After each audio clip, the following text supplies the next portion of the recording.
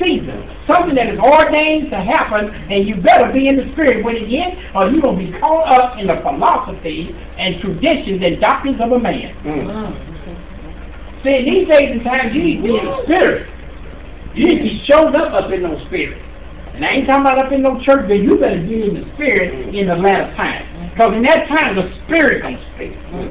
He going to be talking. We're going to read on. And he said in latter time, he's going to speak, and what?